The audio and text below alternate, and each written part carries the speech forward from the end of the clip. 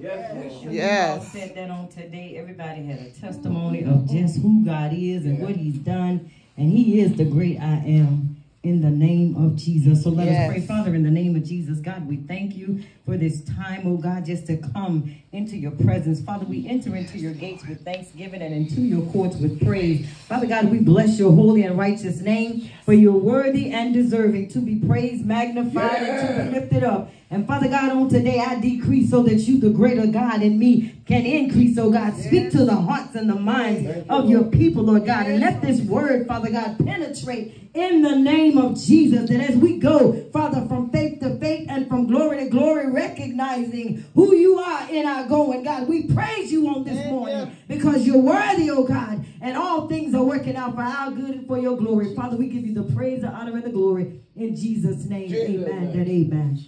Amen. Hallelujah. Bless your name, Jesus. Woo.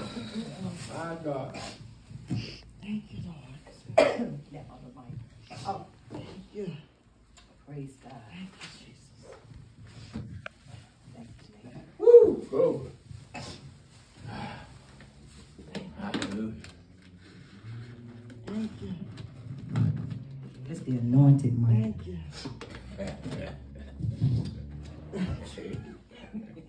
Why am I going on?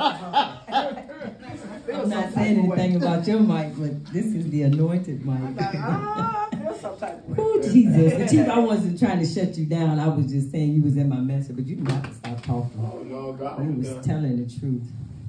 God knows. Hallelujah. How's everybody doing today? Feeling good. Jesus. Yes. Praise be to God. Good. I believe that this message is going to be, how would you say, the prerequisite of this week of services and what God is getting ready to do. Amen. Here at Greater New Hope. Amen. He has a way of proving himself always. Yes.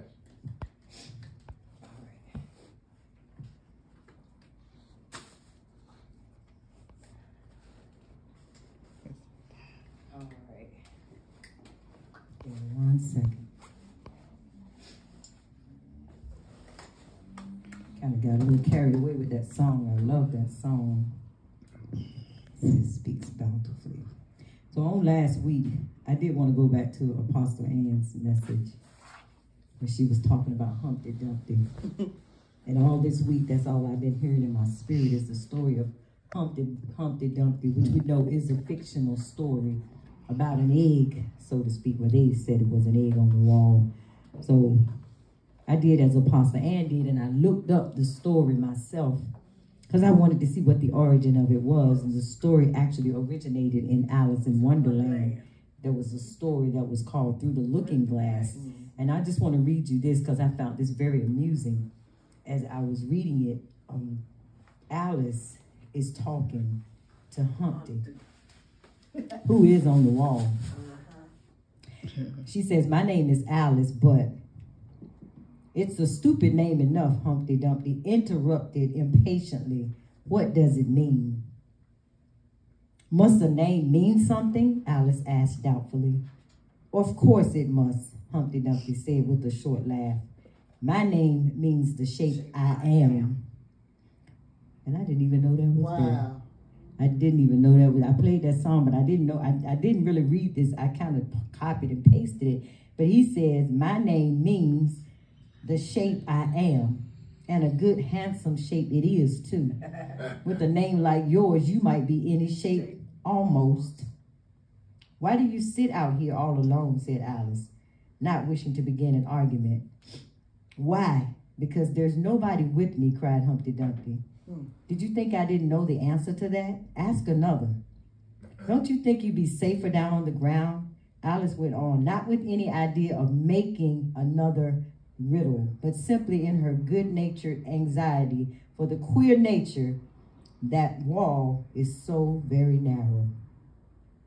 She already had said to him, "You sit on that wall, but you're really not in any shape to be up there because of the shape of your body." She wasn't being insulting. She was telling the truth. Yeah. But Humpty was a little bit angry. And y'all need to go read that story because I found it quite amusing. I just read the first portion of it and I really got blown away by it. I was like, wow, this is because in school, when we studied stuff like that, we didn't really get a chance to really get into it. When you become an adult, you see another whole side of something that really they try to teach you in school, but you can look at this thing from a spiritual perspective because Humpty was a little bit rude. Yeah. He was very arrogant. And he kind of, he kind of got a little intimidated. So Alice noticed that for the shape he was, the wall was not a good place for him to be sitting. Sitting on, yeah. So they go on with a long conversation, going back and forth with one another as Alice is making conversation. But Humpty, again, is rude and a bit arrogant. Hence the scripture, Proverbs 16 and 18. Pride goes before destruction. Yes, Lord. And a haughty spirit before a fall. And this is a warning, actually, by Solomon to all those who are proud in the worst way. And Solomon probably was talking about his father David and King Saul, because King Saul was very, very arrogant, and he was very haughty. And David kind of picked up on, because King Saul was his leader, he took on some of those attributes from his leader and became that way. Even when he slept with Bathsheba, and some of the stuff that David did was kind of something that he picked up from his leader, who was Saul.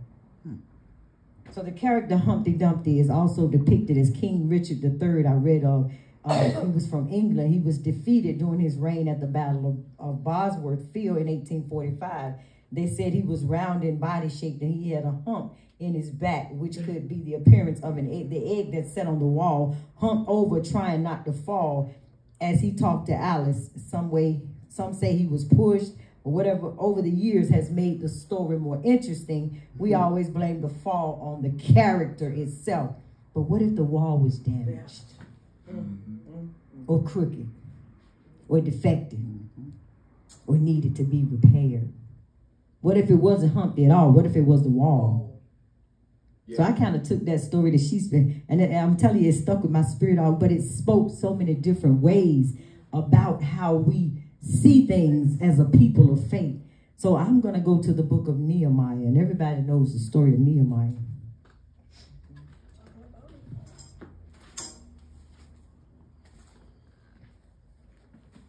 The title of my message is Reverse the Curse.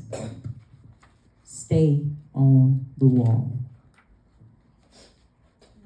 Again, reverse the curse. Stay on the wall. So in Nehemiah, the first chapter, verses 3 through 5, I'm going to call out a lot of scriptures. If somebody can grab them when I'm calling them so we can read them as we go.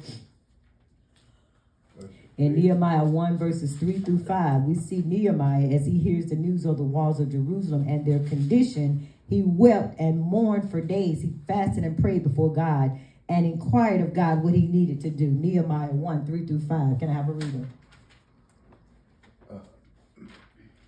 The words of Nehemiah, the son of Hatchiel. Just verse 3. 3 through 5. Yes, sir. I'm sorry. And he said unto me, the remnant that are left of the captivity there in the province are in great affliction and reproach. The wall of Jerusalem also is broken down, and the gates therefore thereof are burned with fire. And it came to pass, when I heard these words, that I sat down and wept and mourned certain days and fasted and prayed before the God of heaven, and said, this verse 5, and said, I beseech thee, O Lord God of heaven, the great and terrible God that keepeth covenant and mercy for them that love him and observe his commandments. Amen. Praise God. The next one is going to be Nehemiah 2 and 12 through 16. While you're getting that, I want to read this because this is the Living Bible. It's paraphrased, and it kind of speaks a little bit more clear. It says, well, they replied, things are not good. The wall of Jerusalem is still torn down. The gates are burned. When I heard this, I sat down and cried. In fact, I refused to eat for several days, for I spent the time in prayer to the God of heaven. O Lord God, I cried out, how great and awesome God, who keeps his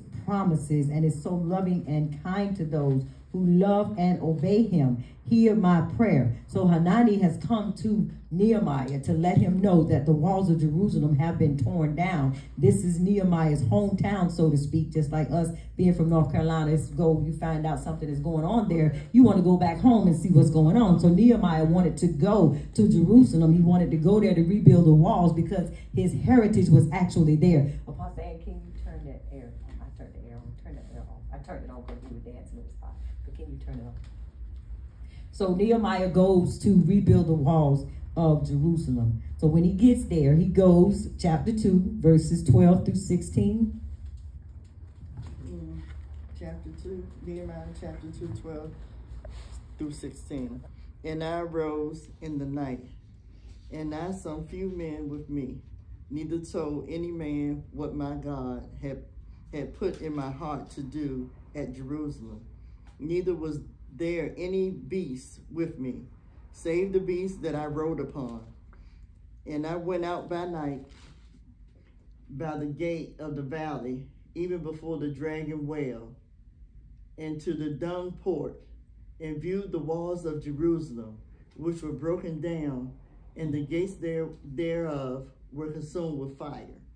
Amen. Praise God. So here we see, when we get to chapter 2, Nehemiah has gone before the king and his wife and brought his petition to go and rebuild the walls. But he did not go without their permission or their blessings upon him. How many times have we gone and did something that God didn't give us permission to do? We didn't seek anyone's counsel. We just did it because we grown. I do what I want to do. I know I've done it. I don't know if anybody else has done it, but I've done it. And there was nothing fruitful about it. It actually turned into a big flop. So what we see here, the Bible says in Romans 13, obey them that have rule over you. This talks about the consequences when we are disobedient to those in authority over us. So Nehemiah takes off on his quest to go rebuild the walls of Jerusalem, does something very unusual when he gets there. He starts to pray. He had a plan and he sought God before he left. So everything he does after this falls right into place because he couldn't, because he included God in his plan. Yeah. I'm looking at verse 9, and it says, when I arrived in the provinces west of the Euphrates River, I delivered the king's letters to the governors there. The king, I should add, had sent along army officers and troops to protect me. But when Sanballat and Tobiah, an Ammonite, who was a government official, heard of my arrival, they were very angry that anyone was interested in helping Israel. Now, he hasn't even started doing anything yet, and they already mad. Mad is mad. They already mad. He hasn't even started the building yet, but they are already mad. So that lets us know that even though we're not where we need to be right now, we got enemies. Oh, yeah. And they mad. They mad. We don't even know what they're mad about. We just know they're mad. Because we're in the presence of the Lord. Hey, glory. We're in the will of God. Yeah. We're in the word of God. Yeah. We're doing what God has called us to do. That's going to bring you some enemies. You don't have to do anything other than just be a part of the kingdom. Yeah. Tell it. Praise God. Don't get excited. Calm down. I heard you, Chief. So Nehemiah goes, so we have a tendency to blame everything on the devil when it is us who have not been properly trained. We have not sought God. We go off on an assignment that is out of timing, being disobedient but determined. We will make things work. Maybe a bad marriage, a business deal, or maybe just something we are determined we want to do. The word of God tells us in Psalms 37 and 23 that the steps of a righteous man, a good man, woman, are ordered of the Lord. Habakkuk 3:2-3 tells us to write the vision and make it plain, but we have absolutely nothing on paper. We just playing it by ear. We're going to take this turn. If we get to this turn and feel like a good way, eeny, meeny, miny, mo, we're going to go that way. Or we're going to go this way. This way, that way. Because now we just not listening to God. We listening to ourselves. So in Proverbs 26:2, pretty much what that says is that a curse causes does not come. What that means is when we are doing the right thing, we don't have to worry about something or someone sneaking up on us and messing things up. Right. Because we can bring a curse on ourselves. When we fail to consult God, when we open our mouth and speak words over our own selves, when people speak words over us, they can bring a curse on us. And that's what Nehemiah is looking at. That place had been cursed. Yeah. This place has been cursed. Had been cursed. AKD. The Holy Spirit revealed it to me. Yeah. See, I'm off my message now because I'm talking to you guys. The place had been cursed. Yes. God said, rebuild the walls. Yes. Everybody wasn't on your side. So the seats that you see empty need to be empty because the people that's coming need somewhere to sit. Amen. They don't need to have to fight over a seat because this is my seat and you're not sitting here. Yeah. You understand what I'm saying? Yeah. So we're going to take this back to a Sunday morning when a particular seat was there and there was an argument about a seat. See, that's the trick of the enemy. That's trick. But that's another story. That's another story.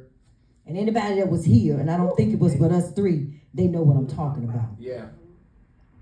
So as we look at a wall is built to enclose or divide an area of land. It can keep predators out, and it also can keep people in.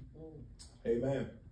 Or as a verb, endorsed to as to protect or allow for privacy. A wall can be seen as a source of imprisonment and division, or is often referred to as things we need to things we need to break down and overcome. Sometimes we can put up our own walls. We can put up walls in our mind, like you said this morning. And that's why I was saying when y'all was speaking, y'all was in the message. So that lets me know that we're on time with God and his word and what he's doing, because he's not going to make up anything. No. The word is the word. Yes. The same time last year probably was the same word. It just came in a different way because that's the way God is. He comes in different ways. He doesn't come the same way every time. Yeah. Amen. Amen. Hallelujah. Thank you. Amen. So a wall in the Bible is seen as structures that protect, provide, and represent a place of shelter, forming a sense of belonging, which we all want to feel like we belong someplace.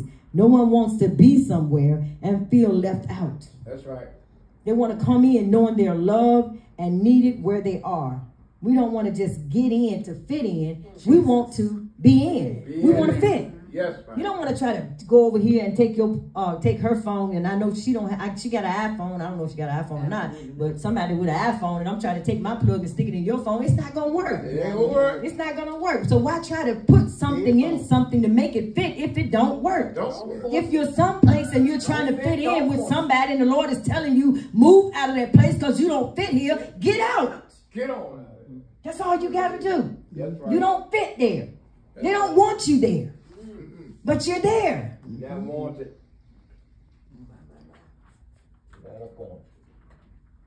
Don't fit, don't force.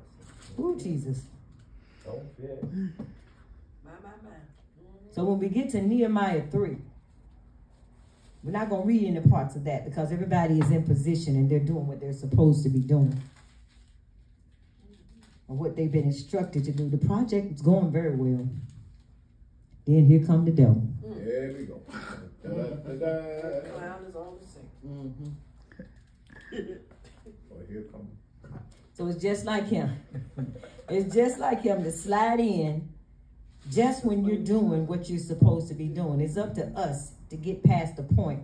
So we must pass the test. For us to get where we need to be, we will be tested by God. You're not being tested by the enemy. The enemy ain't trying to test you. He don't even have the intelligence to test you. He wouldn't even know what to do. Just like when you were in school and the teacher came up with a test, they were testing you to see what you know. Yeah. But see, God is not testing you to see what you know. God tests you for a particular reason. I'm not going to go into that right now. But for us to get where we need to be, we will be tested by God. And the enemy is going to try to push you off the wall. Oh, yeah. But you must do as Nehemiah did and go to God. Don't go to Facebook. Don't go to your neighbor's house. Don't go down the street. Don't go to the store. Don't go to anyone but God. Because he has a plan for all of us. And when we get instructions from heaven, the instructions are specific and they must be followed to the letter. If you look at chapter 3, Nehemiah told them everything they needed to do. And I'm not going to read it. As I said, he had everybody in place. He called them out by name and said what they were doing and what tribe. I want to say tribes. It's not really tribes. But they all had gates that they were repairing at that time. So he had specifically given them instructions as to what they were going to be doing. 3 facts you always want to remember. People don't care how much you know until they know how much you care. Yes. The devil does not waste his time attacking people who are not doing anything. No, he don't. God tests us to teach us, to purify us from the temptation of being full of ourselves. He got to burn up self. He got to get us out of ourselves to get us to where we need to be so that we are hearing from him the instructions that he's given us to do whatever it is that we have to do. And just like I was saying, when we were in school, the teacher would give you a test to determine how much what you knew. The more you knew, the better your grade. But guess what? With God, there is no grade. You're going to keep repeating that same test over and over again until you get it right. That's right. Once you get that right, then you can move forward. So God already knows how much you know. He already knows how much you don't know. Yeah. And the test is not for him. The test is for us to learn about us and to learn about him. Because a lot of us don't know ourselves. We don't know what we would do in a particular situation. Right. When I stood there at that cash register yesterday and I looked at that dude with them plaques on his head and I stood there talking like he was on something. It said something to my spirit.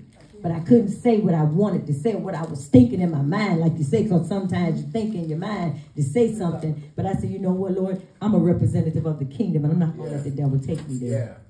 Because we have young people this day and time, they have no training. They're on jobs. They have no compassion. They have no, how would you say, knowledge of how to talk to people. Because they haven't been taught. They haven't been trained. So they're doing what they do. And they come into a professional business, so to speak, and they bring their street jargon. Yeah, back to the jargon. And they come into the business, and you make the business look bad to me. Yeah. I mean, I don't know about anybody else, but when I look at stuff, there's a professional way to carry yourself. Right. But there's also a way that looks ignorant to me because you haven't taken the time to educate yourself to know how to talk to people. Yeah.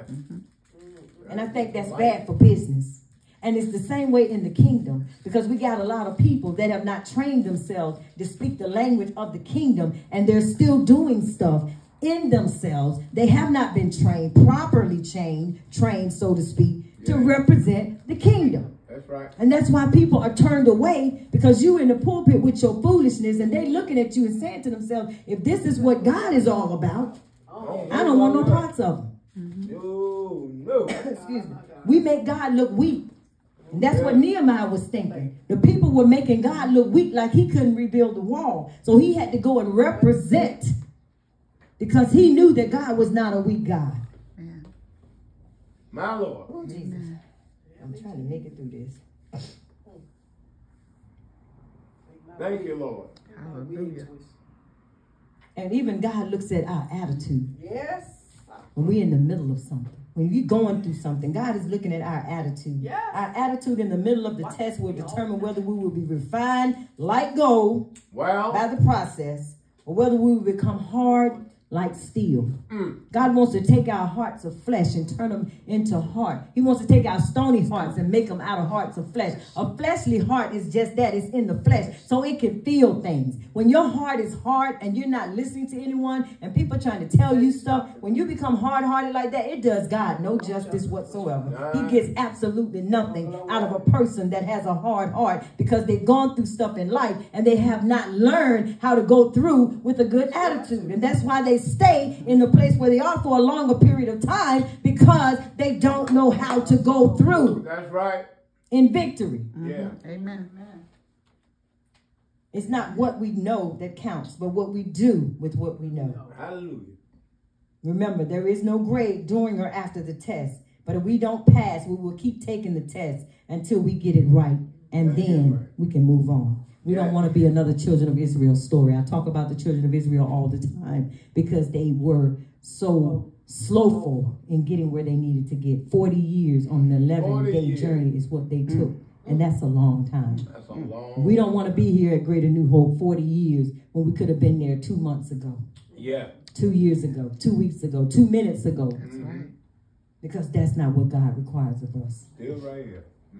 No. There are 3 areas that God tests us in. First place he tests you in is your heart. 1 Chronicles 29 and 17. Someone get James 1 and 2 through 3. And someone get Exodus 16 and 4. 1 Chronicles 29 and 17. 17. James 1, 2 through 3. 17. Exodus 16 and 4.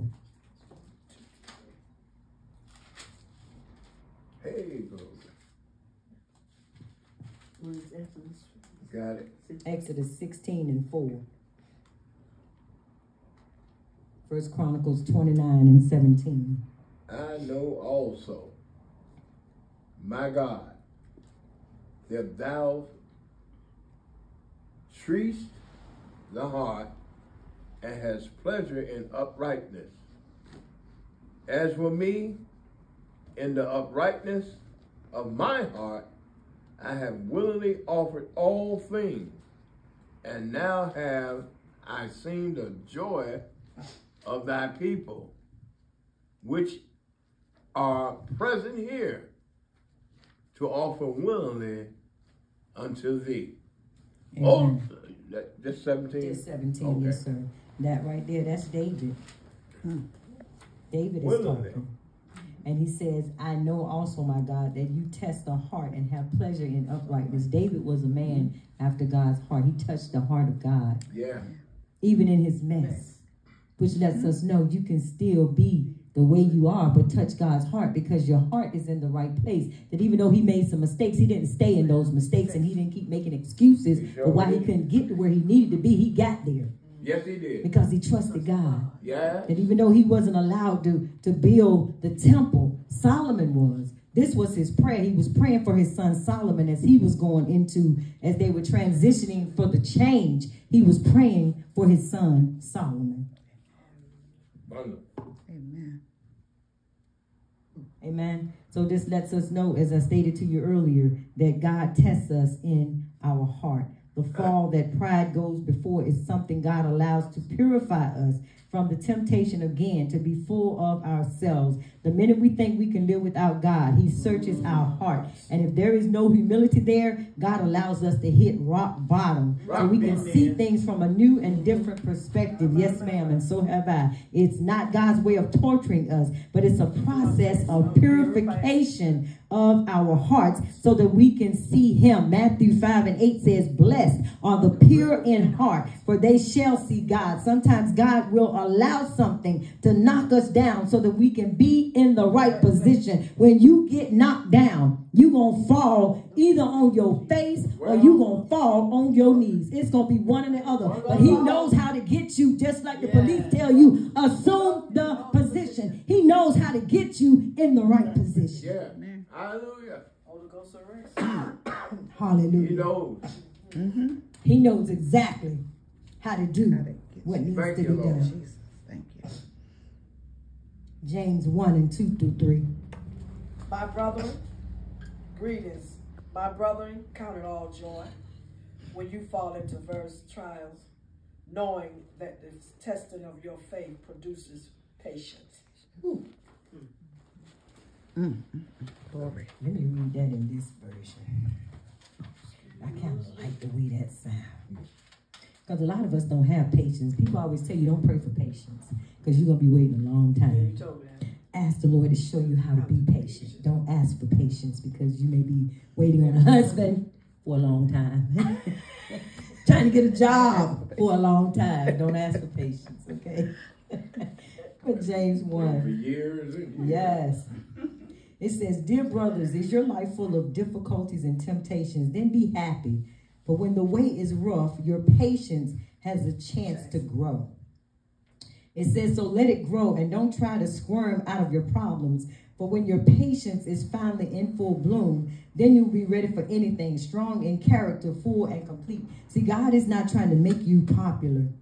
He's trying to build character in you because you represent the kingdom.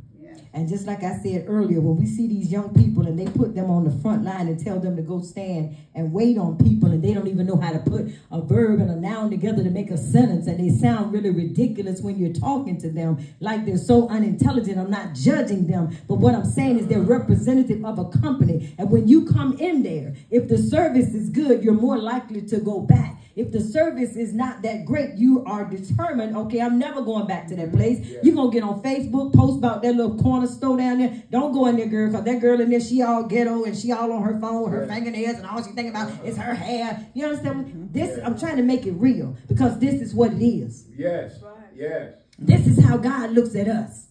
How are we representing the kingdom? What are we saying to people when we come across them? And how are we approaching them as we're trying to win them? With loving kindness have I drawn them. He didn't beat them across the head with the Bible. He didn't tell them the do's and the don'ts. He didn't tell you, you know what, you gay and you need to get saved. No, God loves you like you are, but he's not pleased with what you do. That's how you tell them. You approach them approachably in a way that you can minister to them. Thank you. You can't just go and tell them what they can and cannot do. They don't know the word. They've never been saved. Never. And even if they have, they walked away from faith. They walked away from the faith. But God said he's married to the backslider. So he's waiting for them to come back. They're coming back. There you go. When our faith is tested, do we trust God to provide? Or do we take it out on others or come up with our own plan? Is how we going to work this thing out. How we going to get out of this mess that we made. Yeah. Because God didn't make the mess. We made it. We made our own mess. Yeah. When God is testing us, it is the time that he is trying, to show us where changes need to be made. Yeah. We need to make some changes. We need to change our attitude. It's not talking about your hair. I can change wigs all week. I can change the wig up the wig. I can go a whole 2-3 months. That's how many wigs I have. I can look different every day. But if my heart ain't in it, if I'm not right, the wig is not going to make me look any different if I'm tainted on the inside, because man is looking at the outside. God is looking at the heart. Hey. Different. Whenever God gives me a message, Lord, what do you want? What are you saying to me? The only way God can lead you, and you hear people say this all the time, that God is leading you to a place where you've never been before. That's a prophetic word that I've heard so many people speak over other people.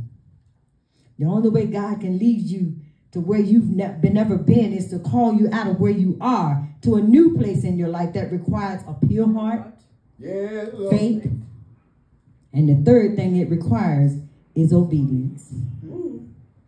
If you become fearful and bitter during the process, you delay the blessings of God. It takes longer for him to move on your behalf, spending more time in a place like the children of Israel than is necessary. Yep. For years, I used to wonder. I used to hear Creflo Dollar say it all the time when I first started going to church and going back to church, because I was already in the church. But I walked away from God. And I had to find out that, because people was always saying, oh, when you get saved, it's going to be this, that. No, it was nothing like what they said. It was pure T hell. And I don't know why they stood behind the pulpit and told that big lie, because all they wanted me to do was put my money in the bucket and keep it moving. If I had a problem, they wasn't concerned about it. If I was hurting, they wasn't concerned about it. I even went to a church where I had put my money in the bucket because our lights was off, and we put more money in the bucket than the church did. They weren't concerned about our lights. We had to go other places and come up with the money the best way we could, because they were not concerned. But just like I said this morning, we serve a God that is concerned. Riding down the highway, dialing 911. Why is nobody answering the phone on a 911 call? Why? And then you pick up the phone. Hello. Like you're so unconcerned. I could have been on the highway stretched out in the middle of the street because this man driving crazy, but you pick up the phone like you're so unconcerned. Thank God he's not like that towards us. Hallelujah. That's right. You don't come with no hello. Thank you, God. I mean, it was just the way she answered the phone, and I couldn't get mad at her. So I kind of changed my attitude before she picked up the phone. Was like, what kind of people are these? Why are y'all not answering the phone? It's just I didn't understand that. It blew my mind. But anyway, the third thing is our obedience. Go ahead. Amen. Exodus 16:4. Then said the Lord unto Moses, Behold, I will rain bread from heaven for you, and the people should go out and gather a certain rate every day. 16:4. What you read? Exodus 16:4. Chapter verse 4. It says there. Hold on. Exodus. Make sure I got the right one. King James. You got okay. Go ahead. Exodus 16, chapter 16, verse 4. Chapter 16, verse 4. Yes, ma'am. Oh, go ahead. I'm sorry. then said the Lord unto Moses, Behold, Okay, there you go. There you go. I will rain bread from heaven for you, and the people shall go out and gather a certain rate every day, that I may prove them whether they will walk in my law or no.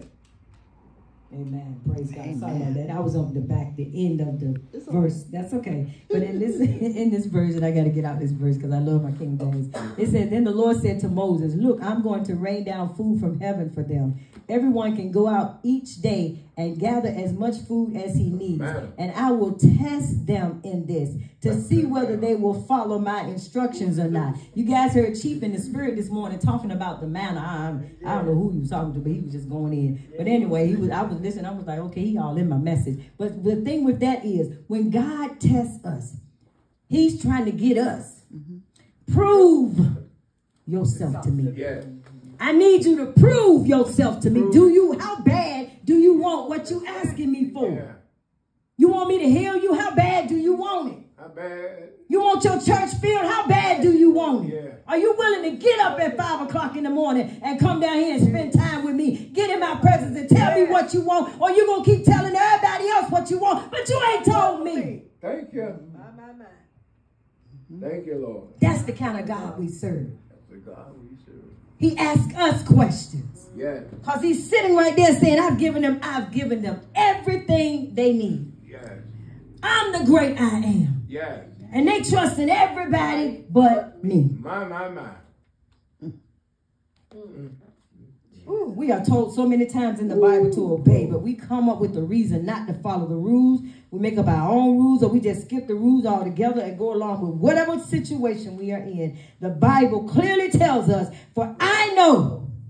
Me, God, I know the plans I have for you. I know where that man at. I know where he at. Oh, goodness. I know where he at. I got to go there. I know the plans I have for you.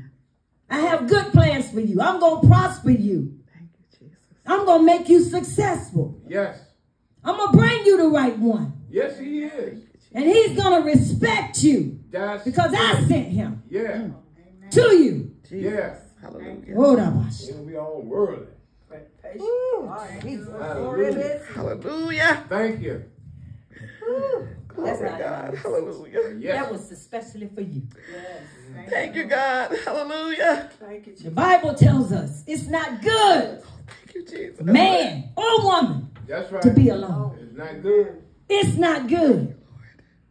It's not good. He gonna do that for you because he sees your heart. But you gotta do what you gotta do for him first. Number one. Amen. Hallelujah. Glory. Thank you, Lord. You got to do for him. Thank you, Lord.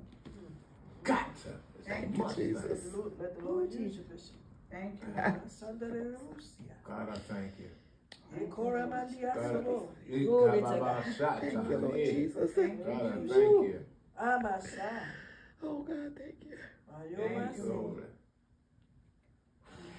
Oh, the anointing. Thank Ooh, you. we read it all the time, but we don't completely believe it. Jeremiah 29:11, because if we did, we would find the test few and far in between as God allows us to enter the land that's flowing with milk and honey, the land of promises that he told us, because the word of God tells us in 2 Corinthians 1:20 that all the promises of God are yes and in him amen. If he's already promised you what he's promised you, then why are you still asking and begging and looking and seeking and knocking when he's already given? It's at your fingertips.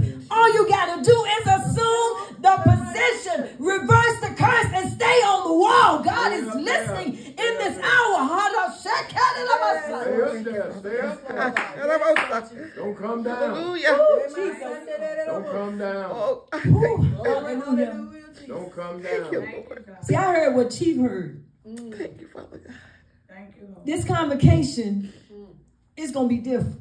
Show enough. Thank you, Lord. Thank you, Lord. We may not make it through preaching. Thank you, Lord. We may not even make it past praise and worship. That's right. But it's okay. It's okay. Because God is refining his people. Hey, glory. He's redefining them. Yes.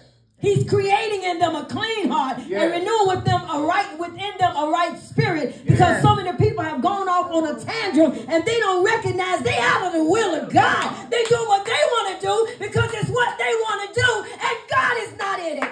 Show ain't in it. Oh, Jesus. This is not in my message, Holy Spirit. Come on, Holy Spirit. Thank you, Lord. We got to hear it. Thank you, Lord. We must. Thank you, Lord. Glory to God. Oh, glory. Thank you. Holy Spirit, subject to change. I'm a Mosai. That it's uncomfortable when we're going through. But we have to go through. In order to get to, we have to go through. We have to. It's not a way to get away from it.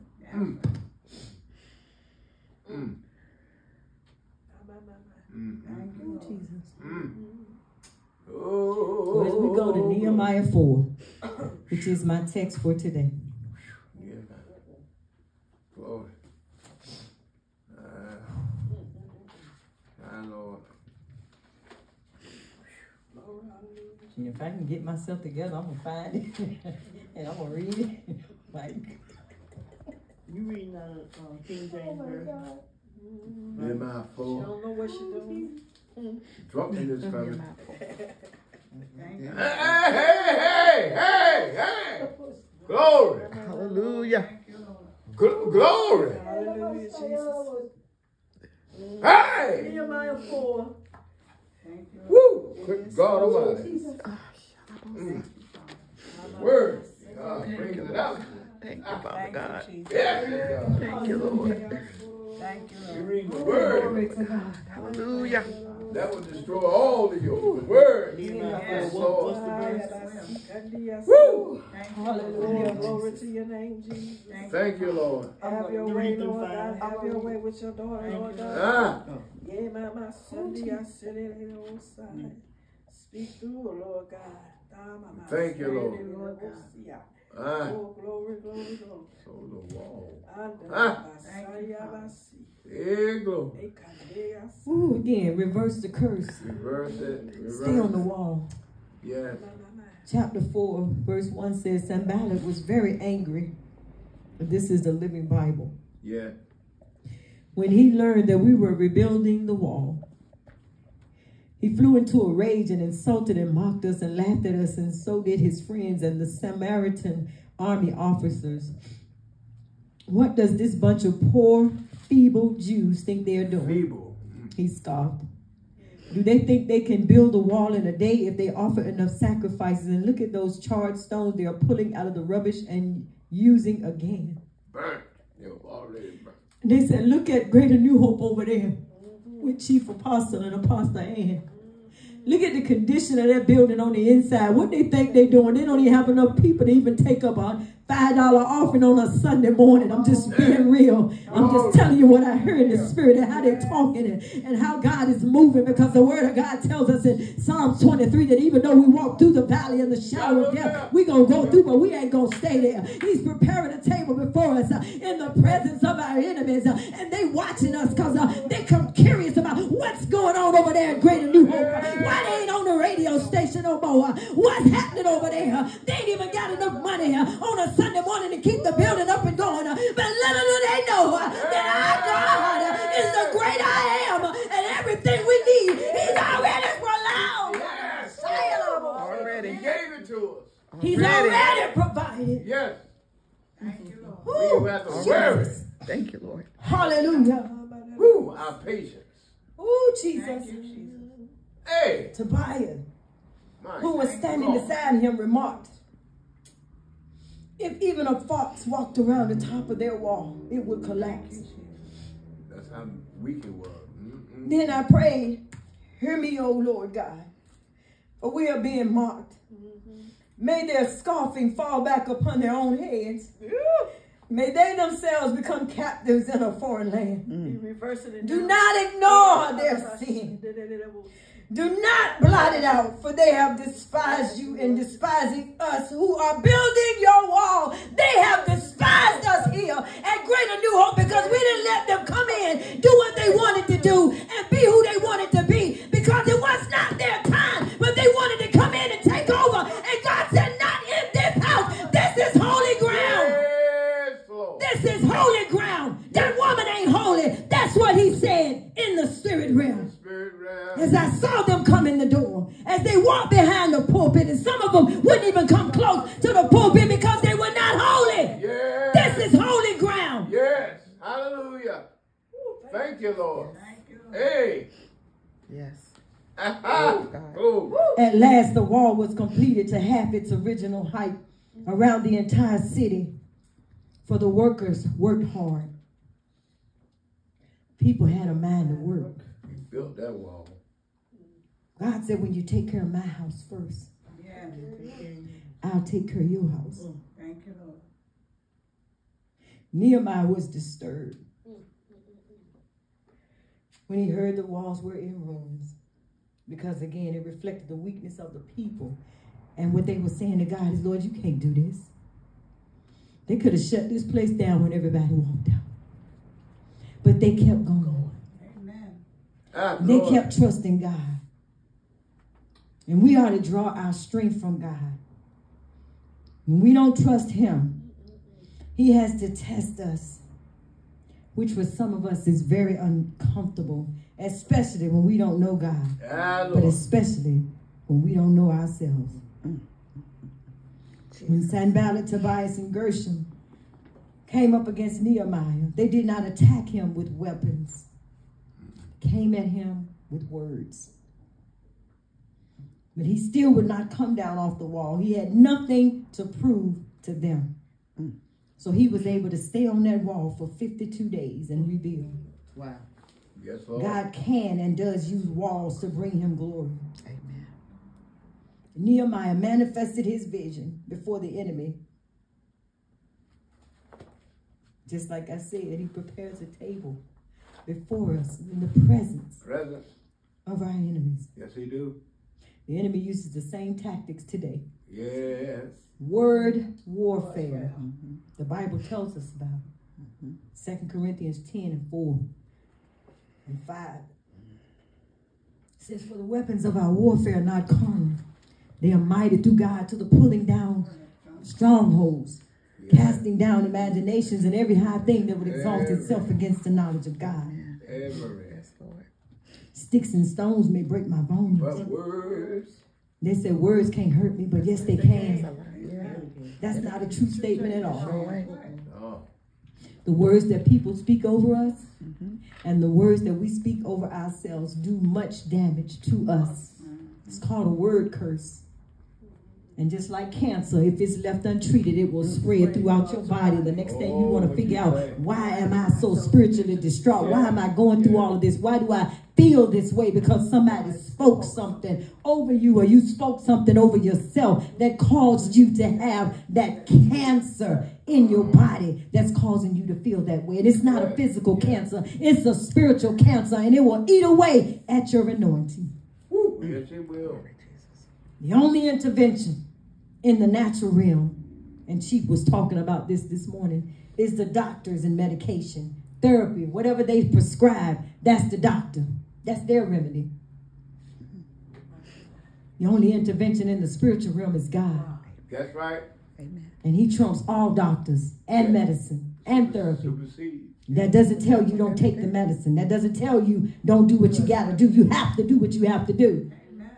God is in the midst of all of it. All of it. We have examples sitting right here. Apostle Neil herself, Chief Apostle himself, myself, Edie. Everybody in here has a testimony of how God has kept us. Yes, sir. Yes, sir. Yes, I mean, yes, ma'am. I'll be asserted in. God is our healer. He can work through the medication and the doctors. Yes, Yes, he can. Lord, And he's thank doing you. it. The only response that Nehemiah had was, I will not come down I off won't the come wall. down. Why? Because he had nothing to prove to his enemies. And we have nothing to prove either. No, We don't have anything to prove to people on Facebook by posting anything that's going on in this church. That's Let's right. keep it in this church. They're not getting anything out of it anyway. If we have invitations that we want to send out, that's fine. Anything else other than that, I don't even want to be braggadocious about it. Come see. If you want to know what's going on, come see it for yourself, because you won't get anything out of me. That's how the people out there are looking in here trying to figure out what's going on over there at that little teeny place. They got to be shut down by now. No, the lights on. Exactly. No lights on. Nehemiah stayed committed to rebuilding the wall. Even though his enemies grew in numbers, he never stopped working. He started out with 3 enemies. I think he ended up with more than that. By the time he finished rebuilding, probably the whole town was against him. Yes. The whole Facebook is looking. They're on YouTube. Where are they at? We haven't seen them. They're not on the radio station. I keep hearing people asking me, oh, y'all not on the radio anymore? No. Yeah. When God get ready for us to go back, we will be back. Because we are coming back Oh, yeah, we'll be back. with a vengeance. Yes, we are. But it will be God's vengeance. It won't be ours. Amen. Amen. Nehemiah was determined to reverse the curse that Sanballat tried to use on him to stop him from rebuilding. He stayed the course and finished the work as he prayed to God and inquired of him before he took on the project. He already had prayed. He didn't wait to get in the project and start praying. He prayed before he got there. Yeah. Amen. And the enemy was already there waiting for him before he even started doing anything. Right there. And I want to tell you about a man. And his name is Jesus. That's the man. Yeah. And he came up against the same kind of ridicule. Yes. They mocked him. They spit on him. They did everything they could. But he still would not come down off that cross. Won't come down. Isaiah 53. Somebody get that for me. Jesus had a mission to fulfill. He had a wall to repair, so to speak. Our relationship with God needed to be repaired. Isaiah 53. The wall had been ruined and there was a divide, and his mission was to fix the leak and repair the wall. Bring us back to Christ. Amen. Bring us back to God. Isaiah 53. Yes, ma'am. 53. Yes, ma'am. Who have our report? That we fill Who has to lead our report, Yes. and to whom is the arm of the Lord revealed? That's it. For he shall grow up before him as a tender plant, and as a root out of a dry ground. He has no form, no comeliness, and when we shall see him, there is no beauty that we should desire him. He is despised and rejected of men, a man of sorrows, and acquainted with grief, and we hid as it were our faces from him. He was despised, and we esteemed him not. Surely he has borne our grief, and carried our sorrows. Yet we did esteem him stricken, smitten of God, and afflicted. But he was wounded for our transgression. Hallelujah. He was bruised for our iniquities. And the chastisement of our peace was upon him. And with his stripes we are healed. We are healed. Amen. Amen. Thank So you. right here. Hallelujah. With his stripes. With his stripes. They ain't no coming. Yeah, they already had told us he was coming. And I want to read this from this version. But oh wow, oh how few believe it. Who will listen? To whom will God reveal his saving power? In God's eyes, he was like a tender green shoot sprouting from a root in dry and sterile ground. But in our eyes, there was no attractiveness at all. Nothing to make us want him, because they're looking at us. They're not looking at him. They were looking at us back then, and they're looking at us right now. And they didn't find anything that was attractive enough for them to come to the church, because we didn't look too good to them. Yeah. So that's why they didn't come. And it says, he was despised and rejected, a man of sorrows, acquainted with bitterest grief. We turned our backs on him and looked the other way when he went by. He was despised and we didn't care. We want to come up with another kind of religion. Oh my. We want to make up our own and forget about Jesus on the cross. We want to celebrate Christmas and call it what we want to call it, and commercialize it and tell everybody Happy New, instead of telling everybody they want to say Merry Christmas, Happy Holidays. They want to take Christ out of the equation. Merry Xmas. Yet it was our grief he bore, our sorrows that weighed him down. And we thought his troubles were a punishment from God for his own sins. But he didn't have any sins. No. He was wounded and bruised for our sins. Yes. He was chastised that we might have peace. He was lashed and we were healed. We are the ones who strayed away like sheep. We who left God's path to follow our own. Yet God laid on him the guilt and sin of every one of us.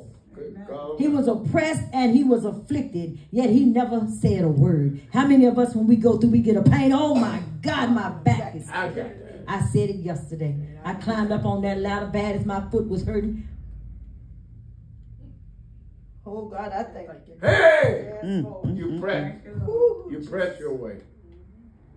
Thank you, God. You press your way. But thank God for somebody that had my back, that didn't have a knife in my back. Because otherwise, there's no telling where I would have been. Probably laying on the floor, trying to pick myself up. But God gives us people in our lives that have our back, that want to help us get to the place where he wants us to be. It's up to us as a people of faith. And when I tell you I'm standing here today, no pain at all. Back pain gone. Foot pain gone. Ankle pain. In the name of Jesus. By his stripes I've already been declared as healed. And if I get a pain, I dare not complain. Because God stayed on that cross. Jesus stayed on that cross and took the beating. He took the bruising so that I could stand up here today and let you know what you're going through is nothing compared to what he went through. Hallelujah. Hallelujah, God. Jesus. Yeah. Thank you, Lord. He'll take it away. Thank you, God. Thank you, Jesus. Because you put him first. Hey. Thank you, Lord. Oh God, thank you, Jesus. It says from prison and trial, they led him away to his death. Yes. But who among the people of that day realized it was their sins that he was dying for, that he was suffering their punishment? He was buried like a criminal in a rich man's grave, but he had done no wrong and had never spoken an evil word. I heard Apostle talking about this morning, Apostle Neil, and she was talking about how she used to be and how you had to fight. And this day and time, you do have to fight. But they're not fighting. They're killing. They're not trying to fight you. They're trying to take you out. And that's the trick of the enemy, to take this next generation. And they falling right into the trap. Why? Because they don't have Jesus in their lives. They have no clue who Jesus is because they have not been taught. And when we are taught what we know, we take what we know and we take it to somebody else so that somebody can know beyond the shadow of a doubt that my God is real. If he saved me here, if he delivered me here, if he kept me here from being in a devil's hell, if he picked me up out of the street when I was about to go up out of here, then he can do the same for you. Amen. Amen. Glory. Hallelujah. Our God. Yes, sir. Jesus. Thank you. It's an awesome God. Hey. Hallelujah. God Almighty. Thank you, God. Oh, God, I thank you. Yeah. Thank you. Hallelujah. Glory. God is mine. Thank you, Lord. Yet it was the Lord's good plan to bruise him and fill him with grief.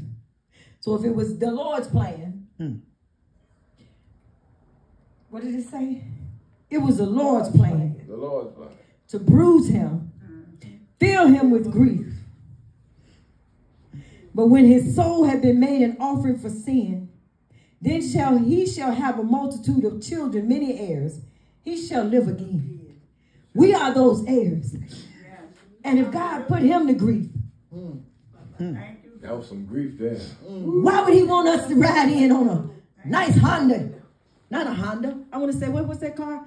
A Lamborghini.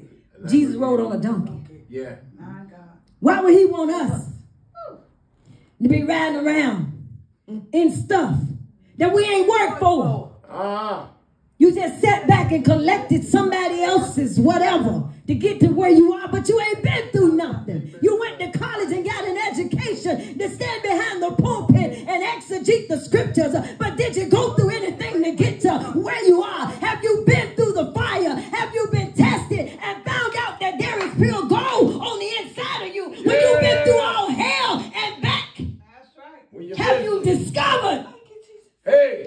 price that Jesus paid for us. Thank you, Lord. Jesus paid the price. Yes, he did. Woo. He did. And we're not going to sit on no throne and act like we kings and queens, even though we are described in the Bible as being such. We are heirs to the throne, but you're going to go through something to get there. It ain't just going to fall in your lap. Woo. He going to bless you as you bless him. Yes, Lord. This thing is conditional. Yes, If you are willing and obedient, you will eat the good of the land. You're not just going to eat the good of the land just because you ask somebody, just because you read your word and say, the Bible tells me a whole lot of things. And I got to recognize when it's God talking and when it's the enemy talking. I got to prove myself to God. I got to prove myself to man. They already know who I am. Yes. Hallelujah. Hey, my boy, God. They didn't like me then and they don't like me now. But you know what? It really don't matter. Because sometimes I don't even like myself. But I've learned how to live with it. Because I serve a God that's able to do the exceeding and the abundant. He sits down on the inside of me and he changes me from the inside to the outside. Hey, That's our God. Thank you, God. That's our God. Yes. woo, Jesus. Nobody else God. Our He God. does. Hallelujah. Yes, he does. When I tell y'all, Thank you, Jesus. this is a prerequisite. Hallelujah. I ain't bent over like this because I'm hurting. I'm bent over like this because Anointing. Thank you, Lord. Woo, Jesus. Thank you, Lord. Hallelujah. Thank you, Lord. Thank you, Lord. Because it's like fire. Shut up in my bones. Glory. This is the soulish realm. And God is taking us someplace in this season. And it's coming in through this realm right here. In the name of Jesus. Woo, Jesus. Oh, ain't nothing we can do about it. Glory, ain't nothing we can do about it. My God. Yes, Lord. Woo! Good God Almighty. Thank you, Lord. Thank you, Lord. Ah, you real. Ain't no doubt. Thank you, God. This is not something to be toyed with. Thank you, Jesus. It's for real. God is going to prove himself. And he going to make you prove yourself to him. You ain't no more keep on talking about I'm a child of God.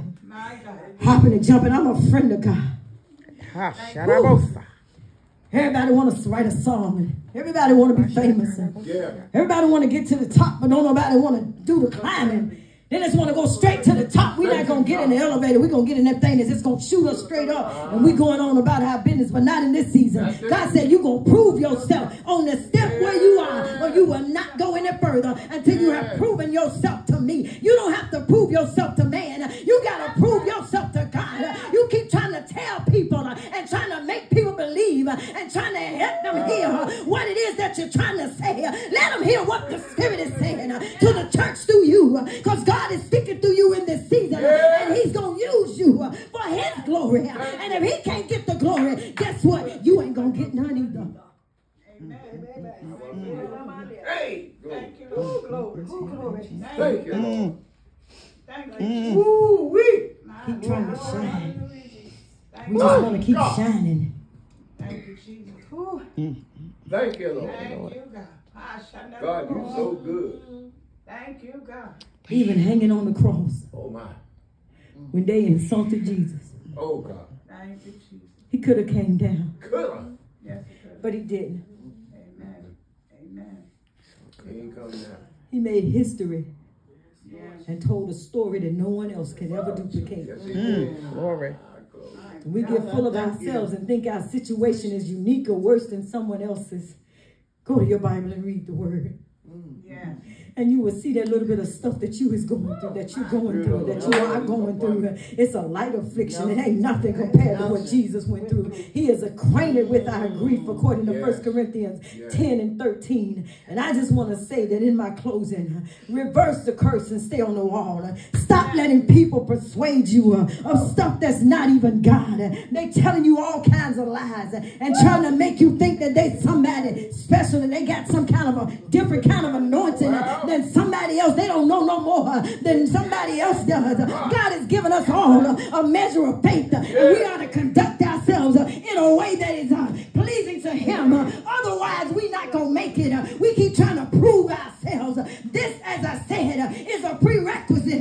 It's coming up on this convocation. And God told me, deliver this message, set the stage. So you was in the right vein. I wasn't trying to shut you down. I was just saying you was in my message. And if you would have kept talking, we would have discovered that God was speaking to us through you as you were delivering the message. It don't matter how it comes. Everybody, just like Apostle Neil said, don't deliver the message the same way. Some do it this way, some do it another way. Some do it kind of quiet, some do it hard, some don't do it at all. All they do is sit.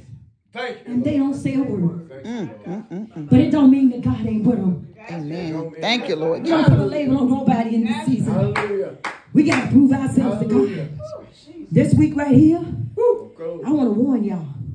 If you miss it, I don't know what to tell you. I really don't know what to tell you. Get lottie-dottie and everybody out your way and tell them I got to get to the house of God. Because if I tell you, when I tell you the power of God is getting ready to fall in this house this week right here, oh, Jesus, because we've had a changing of the guards. Yes, we did. The season has changed. And the Holy Spirit is ready to minister to everybody that's looking to be ministered to. We're in a season right now where the holidays are coming and people are depressed and don't know which way to go. God got to prepare us. So we got to prove ourselves. Can you carry this anointing that I'm putting on you? Are you able to walk in the name of Jesus with the level of the understanding of the word that I placed inside of you? That when you walk by people in this season, just the anointing that is on your life is going to bring healing, deliverance, and salvation. When you go through, you're going to get to the place in this season where God is going to use you in a mighty way. But you got to get in position. Hallelujah. Assume the position. Thank you, Jesus. Reverse the curse. Thank you, Lord. Stay on the wall. Yes, Lord. Oh, my. Thank you, God. God. Hallelujah. Thank you, Jesus. Hey, go. Thank you, God. There was ever a time Thank you, Jesus. that we need God. That time is now. Yes. Because with all this stuff that's getting ready to come, it hasn't even hit yet. And if you don't have any strength, if you don't have any power, it's going to be just like Gershon said. If a fox come and blow on your wall, it's going to blow your mind. It's probably going to take your mind if you're not in your right mind. That's why the Bible says be transformed by the renewing of your mind. If there was ever a time for us to change our direction, to change our thinking, to change our way of living, to change our way of talking, to change our way of walking, if there was ever a time that we needed to change, that time is now. The Holy Spirit is here. He's in the earth right now. He's looking for somebody that's ready to be invested, somebody that's ready to invest themselves, somebody that's ready to prove themselves, somebody that's ready to give up everything and everybody and say, God, I'm going to follow you. For God I live and for God I die. It's time out for making excuses. It's time out for running here, there, and everywhere, trying to do something that God ain't called you to do. Go back and get the training. If you got to go back to school, go back to school. Do whatever you got to do to get what you need for the season that you're going into. Because again, Gotcha. Yahweh has come. And now he is. It is now. A true worshiper. We've been in church long enough. Yes. Putting on a show. Hopping and hooping and screaming and hollering and jumping and dancing, and God ain't in it. Just like the little thing I told you guys about. It was supposed to be comical, but it was real. But the devil was sitting outside the church.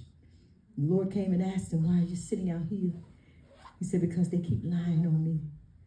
So he went outside of the church. Because everything was the devil, the devil, the devil. He does not have that kind of power. He does not have that kind of influence. He's uneducated and ignorant. He was kicked out of heaven because he was stupid enough, and that's why I call him ignorant. He was stupid enough to think that you could take your throne and raise it above God. What kind of ignorance are you dealing with? That's true. That's just ignorant all day long. Yes. And it's the same today that it was then. He's still out there. The Holy Spirit is looking for bodies, but so is the devil. He's roaming to and fro, seeking whom he may devour. He's looking for exactly the same thing because he knows that his time is almost up. And he needs to get somebody to go with him. Please don't let it be you. Amen. Please don't let it be me. Please don't let it be us. Because we here at Greater New Hope, we hold ourselves to a higher standard in God, because we know that God is able to do the exceeding and the abundant. This church is a living miracle. 82 years celebrating of the convocation, that even though I wasn't there, I can only imagine the anointing that started this whole thing. Amen. 82 years. Yeah. Hallelujah. Praise be to God. Hallelujah. So let us pray. Father, in the name of Jesus, Lord, I thank you for this word on today, God. I thank you, Father, because you are such an awesome God. You have a way of making things plain. And God, we thank you, Lord, that in this season, you're not doing something absolutely new, but God, you're doing the same thing, Father God, but you're requiring of us to do something different. Yes, so, Father, change our hearts and change our minds and change our ways and change us, Father God. We need to change our atmosphere, Lord God. We need to change our friends, change our location. Whatever we need to do in this season, God, bring the change. Bring the Man, change. Lord. That is needed. Yes, Lord. So that we can prove ourselves to you and to you only. Allow us in this season to stay on the wall. Yes. To continue to call on your name, Father, for there is no other name given amongst men whereby we must be saved except for the name of Jesus. Let us not compromise our anointing for the sake of the world and whatever it is that they are believing, oh God, but that we'll stand firmly rooted, grounded, and planted in your word in this season, and know beyond a shadow of a doubt that there is not anything that the enemy can do to get us off the wall. Thank you. So, Father, thank you for allowing us to reverse the curse, to stay on the wall, to rebuild, oh God, and to bring this thing full fruition to the place where you desire that it would be, Lord. No more isms and schisms, Father. No more lacking and slacking and dragging, Father God, and lagging. But, God, this is a season, oh God, for the manifestation of everything that you have declared over this house. And we declare by faith right now that it's already done. Every word that was spoken in a negative way, oh God, we tear it down right now in the name of Jesus. And we bury it, oh God, in the sea of forgetfulness, Father. Every word, Father God, that would take this ministry to the next level, oh God, to the next stage, to the next step, God. We receive it right now. The engrafted word that's going to move us in this season and take us higher in you. God, we give you praise, glory, and honor for it in advance. In Jesus' name. Thank you, Lord. Thank you, Lord. Hallelujah. Bless your name, Jesus. Hallelujah. Bless your name, Hallelujah. Hallelujah. Thank you, Jesus. Hallelujah. We thank God. Bless your We thank name, God. We Jesus. thank God. Hallelujah. See, I already done prayed us out in the church. It's dismissed. Amen. Thank you, Lord. Thank you.